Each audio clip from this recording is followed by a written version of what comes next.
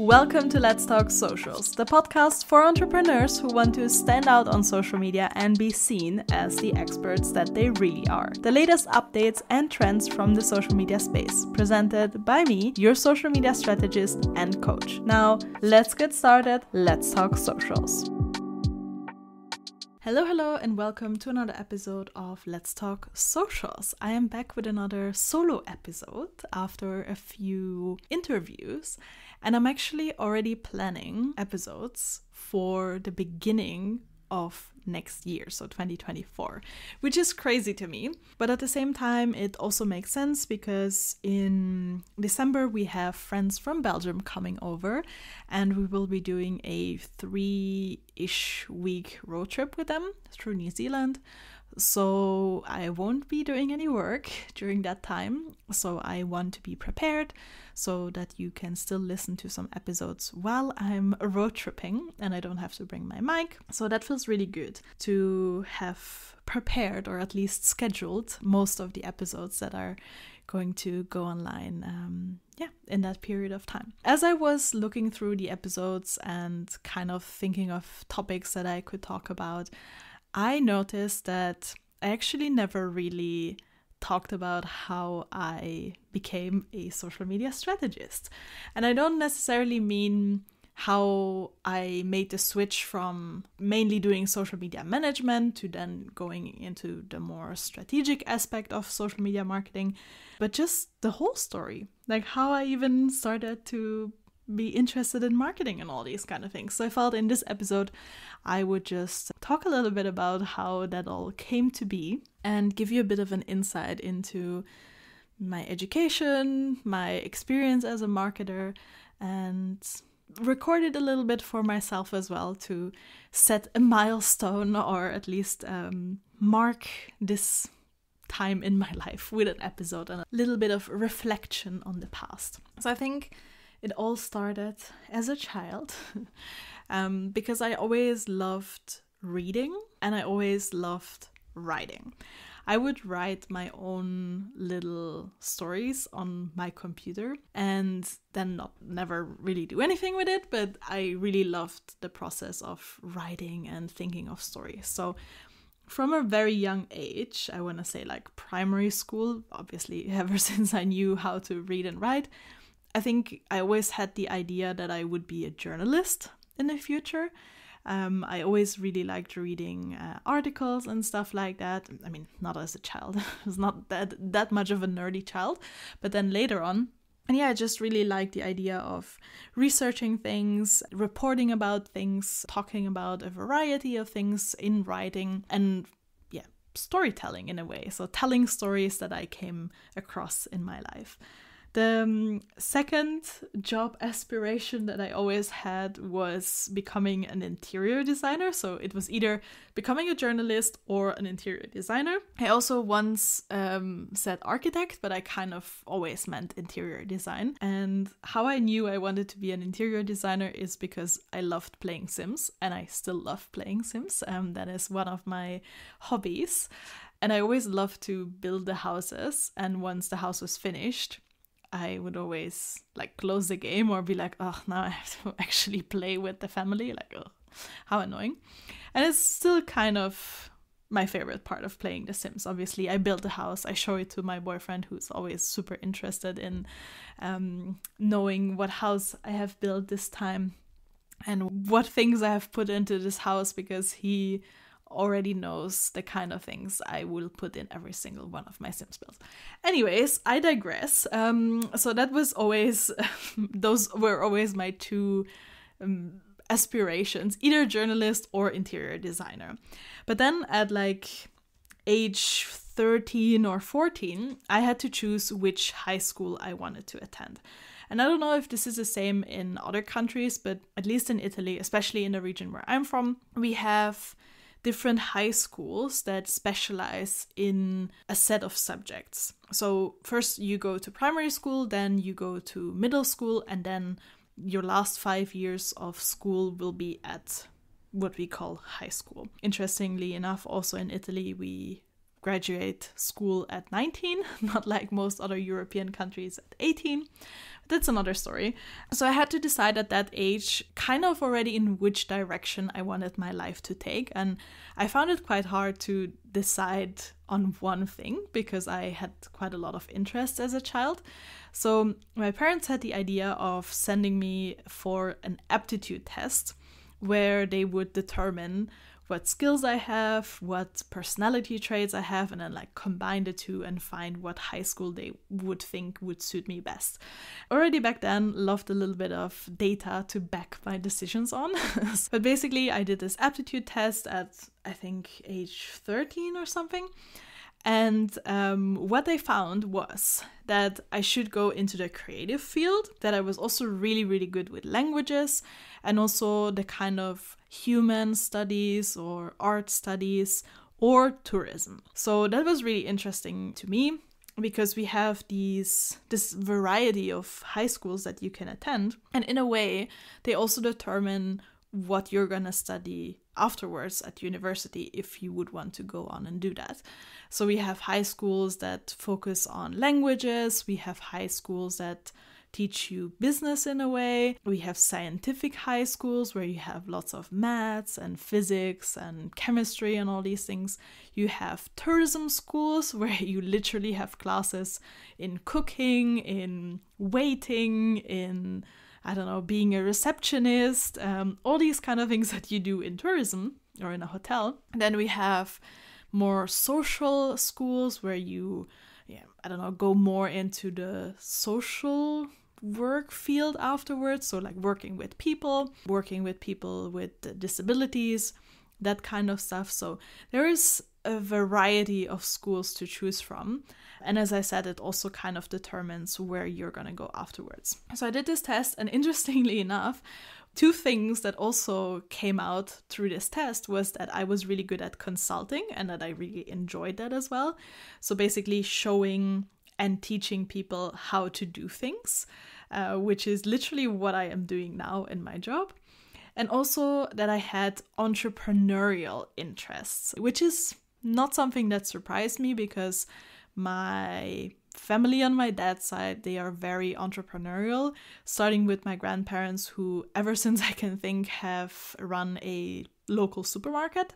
So they have always had their own business. My uncle has his own business. My cousins have their own businesses. And yeah, everyone is very entrepreneurial and trying to have their own businesses. So that side of my family has never really been a regular employee. So I guess that also shaped me in that sense of entrepreneurial thinking, but also just the interest in running your own business. So yeah, I did this test and I decided that I was going to attend the high school that focuses on languages. To give you a bit of an idea of what kind of subjects we had there, we had history, which was my all-time favorite subject. We had Latin for 5 years, and we had, of course, we also had things like maths, chemistry, but that was like 2 hours a week or something, so really not a lot. And the rest was all languages. So we had German and Italian. I'm gonna explain why in a second. We had English, we had French, and we had Spanish. So lots of languages and other things like art, like 2 hours a week of art history, for example, as well. But yeah, that those were the kind of subjects that we had at school that are different to other schools that have a stronger focus on maths, for example, which our school really didn't have. Why I'm saying German and Italian, and how I actually already knew from a young age that I wanted to go into languages or that I was really good at learning languages, was because the region that I come from, which is called South Tyrol, we grew up bilingual. So up until 1918, we were actually Austria, or part of Austria.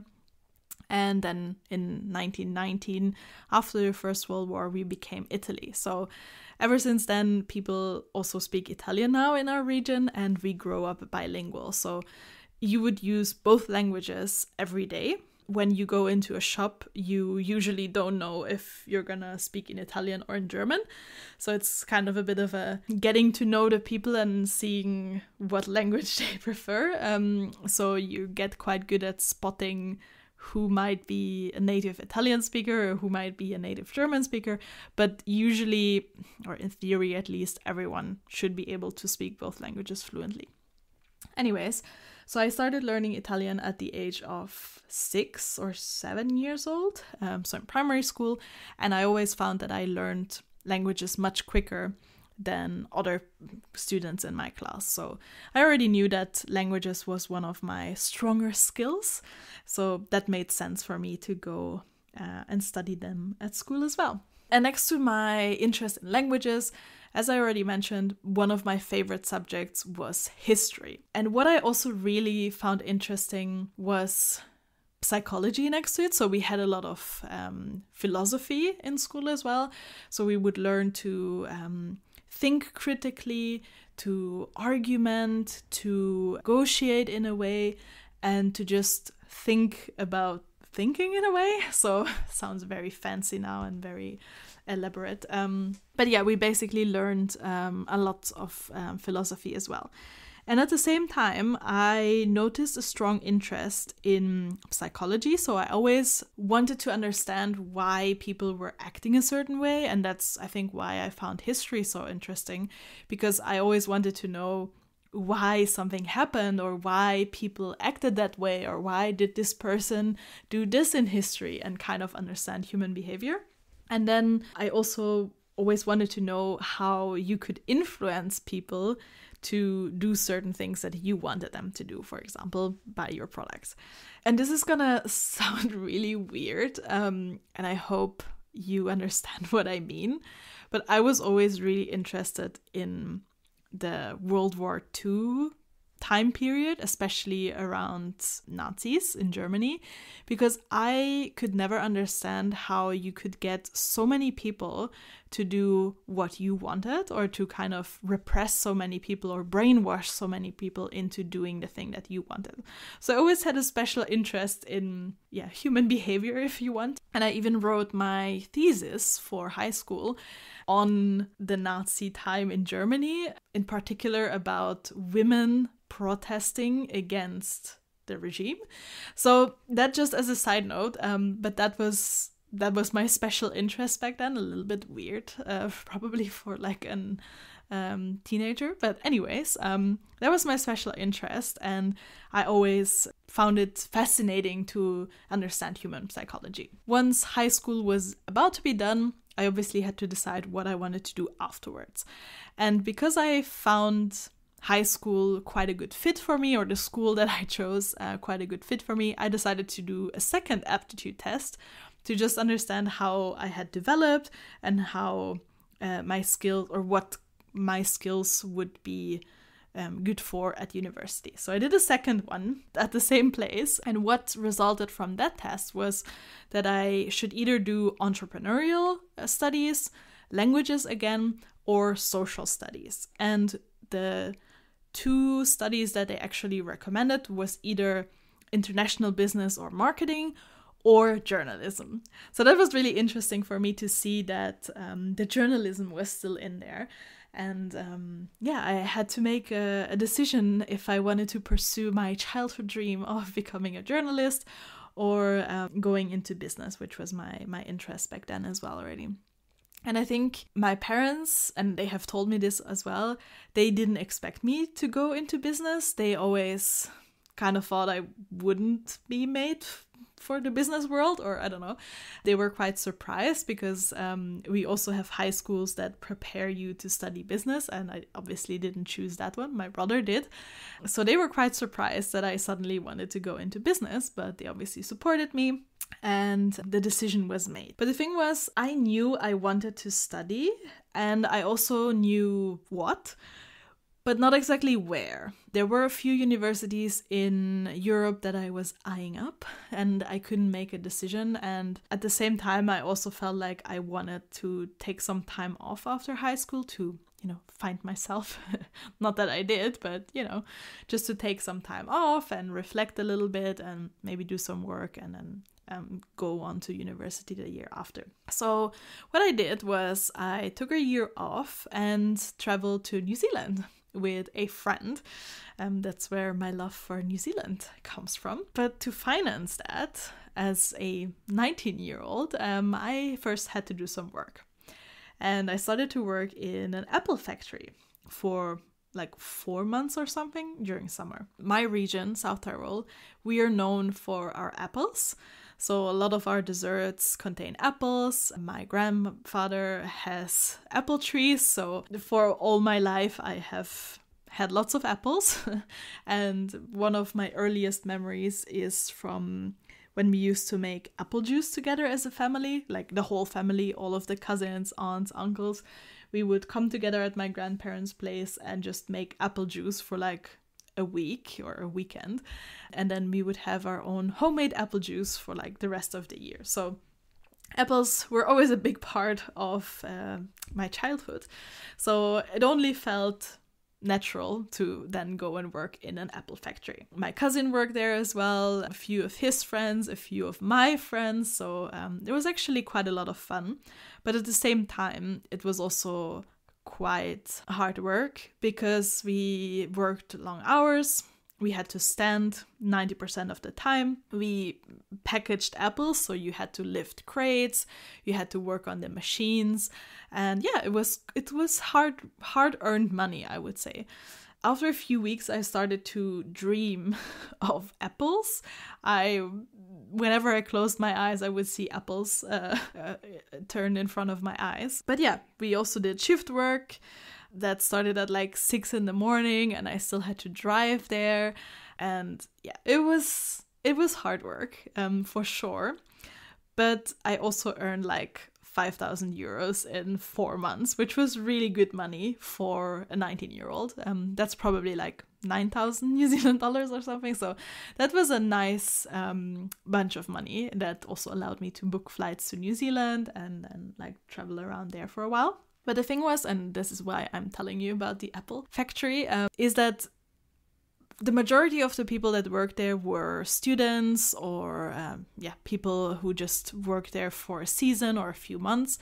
But there were also a few women that worked there full time the whole year round. And I don't know, in a way, and again, this is going to sound stupid, but in a way that kind of confirmed to me that I wanted to go study and do something with my life and maybe start my own business or at least work in a bigger business, because I didn't want to work in the apple factory for the rest of my life, as bad as it sounds. But that was really a bit of a reality check for me to be like, yeah, no, you're gonna go and study, learn a proper job, and not work at the apple factory for the rest of your life. So first I went to New Zealand, had an amazing time there.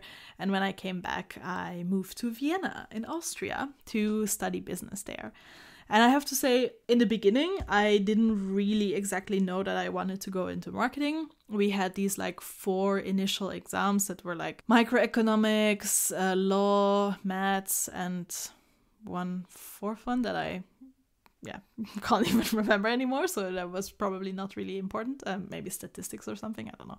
Anyways, we had these 4 initial exams that everyone had to pass to go into the like main part of the studies. And I have to say, coming from a background that was not a business background, so at high school we didn't learn anything about business, like economics or how to run a business, accounting, the kind of math stuff that you needed to know. I found it quite hard in the beginning and I studied a lot. I passed all of my exams, but I did have to study a lot. And I noticed like, okay, this is something new for me and I do have to put in some work here. And then I came into the main part of the studies and I had marketing as a course for the first time. And that is where my love for marketing started, because I absolutely adored going to the lessons. It was just like, it felt so much fun, and like I didn't have to study for it because everything was just so interesting to me. So I, looked up stuff myself, and yeah, it just felt really easy. And then at the exam, I probably had like 3 mistakes or something out of 50 questions because I was just so interested in the thing and studied a lot for it. So because I was just super into it, and it felt really, really easy. So that was the first time that I was like, marketing could potentially be where I end up. And that was the first time that came into my mind. And it also made sense because we talked a lot about psychology and human behavior as well. So it was like, oh yeah, this is really what I'm interested in learning. And then in my second year, we had to choose our specialization. So we all had our like general classes together, but then we all had to choose specializations. So you had from all different subjects like logistics, HR, finance, all these kind of things, you had specializations. And out of all of these, I chose international marketing management because, again, we had languages in there. We had French and English, or that's at least what I chose. And service and digital marketing. That was my second one. And that was just the best time. That was my favorite time at university because I was in a room with people who were all interested in learning more about marketing, and it felt so nice to just chat marketing all day long, read up on marketing cases, come up with campaigns and stuff like that all day long. So that was really fun. And that's also where I got into service marketing the first time. So we learned about what makes services different to marketing products. We learned about how we could market them effectively. And just learned a lot about digital marketing at the same time, like how Google Ads work, what kind of things you have to measure in digital marketing. We learned the math behind metrics and all these kind of things. So it was a really, really great time, and I took a lot away from that, and I still use quite a lot of that knowledge in my day-to-day life as a social media strategist now, even if I sometimes don't realize it. Sometimes I'm just like, oh yeah, I just know this. But then I'm actually like, no, I didn't know this before I went to university. This is really something I learned there, this kind of skill. We also did lots of market research courses there. So that was one of my specialties as well, that I'm really good at setting up surveys and finding out what customers really want. So that was another thing that I learned. And then I had my semester abroad in Holland, in Maastricht, and I went back to Vienna to graduate, and that was that. Then I decided to go to Belgium, live in Belgium, where my boyfriend had been living at the time. He is from Belgium, so that's why. And I enrolled in a master program there. I studied business economics with, again, a focus on marketing. So that's how that all came to be. But then after the studies, I, of course, had to start working because the bills don't pay themselves. So I applied for a lot of internships, mostly with companies that, the kind of companies that come to university and introduce themselves, and they're always trying to get new graduates to work at their place. One of the companies that I seriously considered and that I actually really wanted to get into was McKinsey & Co. So that's one of these classic consulting companies where you work with clients in all different kinds of industries and consult on their marketing, I guess. So that was one of the companies that I applied for an internship. I even went to one of their info evenings and chatted with a few consultants, and they told me all about their lifestyle, and I was like, oh yeah, this sounds like something I want to do. Now thinking back, I'm like, no way. This sounds really, really annoying actually, because what they usually do is, for especially like the ones that work internationally, or at least within Europe, they would live in a hotel for like Monday to Friday, work in someone else's business, consult with them, and then be home for like Saturday and Sunday, or at least a little bit of Sunday, because obviously you have to fly out again on Monday. So they made it sound like the ultimate lifestyle, like, oh, it's so cool, and you get to stay at hotels, and you know, like you get to be at clients' offices and stuff. And I was like, oh, that sounds really cool. But now thinking back, I'm like, no way I would want that to be my life. So I guess it was good that they didn't accept me for the internship. But I also applied for a lot of other companies that are known to have really good marketing departments, like Procter & Gamble, Unilever, Mars, L'Oreal. All of these companies came to our university to introduce themselves, both in Vienna and in Belgium as well. And yeah, that was kind of the dream, to work for these companies for a lot of my colleagues at uni. So I applied for those roles as well, but didn't get into any of these companies. And I think my parents also, to a certain degree, always saw me working in a big company, like as a marketing manager in the future in one of these big corporations. And I think for a long time that is what I wanted as well, because I felt that was the only way that it could go when you have studied marketing. So that was kind of always the ambition. But then I started working at a market research company where we did mystery shopping. If you're not familiar with mystery shopping, what you basically do is big companies would come in and they would say, hey, we're wanting to learn more about our customers. And we would then find people who would pretend to be customers and either check out a service or buy a product and just fill out reviews for us. So I did that. I was responsible for the German market, but in the end did basically any market that we had projects in, like Italy often. I also worked with people in Singapore, with people in Iceland, with people in New Caledonia, like anywhere in the world. We literally had to find people.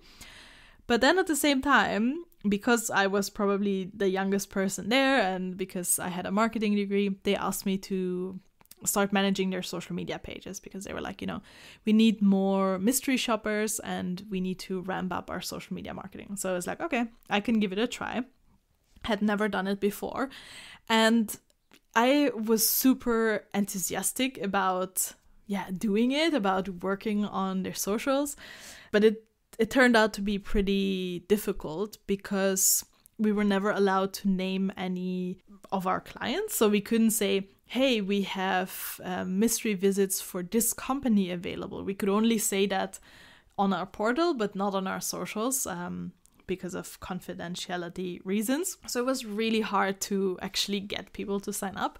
And a lot of people also thought that, we were scammers because it sounds too good to be true that you can, go do a test drive with a luxury car and then like get paid for it.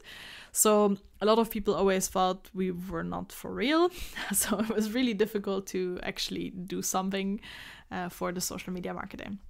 But that's how it all started out. And that was also probably the first moment that I realized that I didn't really enjoy the corporate environment. Not so much because of my colleagues. They were all really nice, and we also never really had any, office drama or anything go on. But at the same time, I commuted for 2.5 hours each day by train, and then I had to cycle back home from the train station. And it was just really, it was a lot of effort, and it burned me out to a certain extent. And I just realized that I had more stress than ever before. And only with the pandemic, I then realized how much of a toll it was taking on my body as well. So with the pandemic, obviously, we didn't have any work for a few months because people couldn't go into businesses, do the test drives or buy products anymore. They weren't allowed, so we also didn't have any work. And that's when I started to manage social media pages of other businesses. And I really enjoyed it. So in September of 2020, I decided to officially set up my business and make it my side hustle. And I have to say, in the first few months, I didn't have any clients, but also mainly because I didn't put a lot of effort into it, because I was like, I have my full-time job. If this doesn't work out, then, I still have that income. So I didn't really make a lot of effort. But then once we moved to New Zealand in 2021, I was like, yeah, I'm not going to look for another full-time job. I'm going to make this work. And I did. I managed social media pages for clients. I think I got my first client a month after I started my business. So that was really quick. And I also really enjoyed that. Had a few different clients, worked on lots of different accounts, started coaching people as well. And then last year in 2022, I got my first only strategy project, which was with Matter Beauty. And I just loved it. The kind of work that we did together for the launch or the relaunch of the brand was I just loved it. And I was like, yeah, this is exactly what I want to do in my day-to-day life. And at the same time, I also noticed that the results were much better than if I had just gone in and made all the content for them and not taken her story into the content. It was just much better to combine both of our expertise together instead of just me coming in or just her doing her socials on her own. So that was the first real, I would say, consulting project or strategy project. And that was also a moment where I sat down and for the first time probably ever in my life, I guess, I really thought, what do I want to do? And not in a way like you do when you're a child. You're like, oh yeah, I want to be a journalist or an interior designer. But really, like thinking about it, how do I want to spend my day? And not think about it in a way that society is also telling me to spend my day, or that Instagram is telling me, like with the boss babe hustle culture, which was something that I fell into a little bit in the beginning of my business.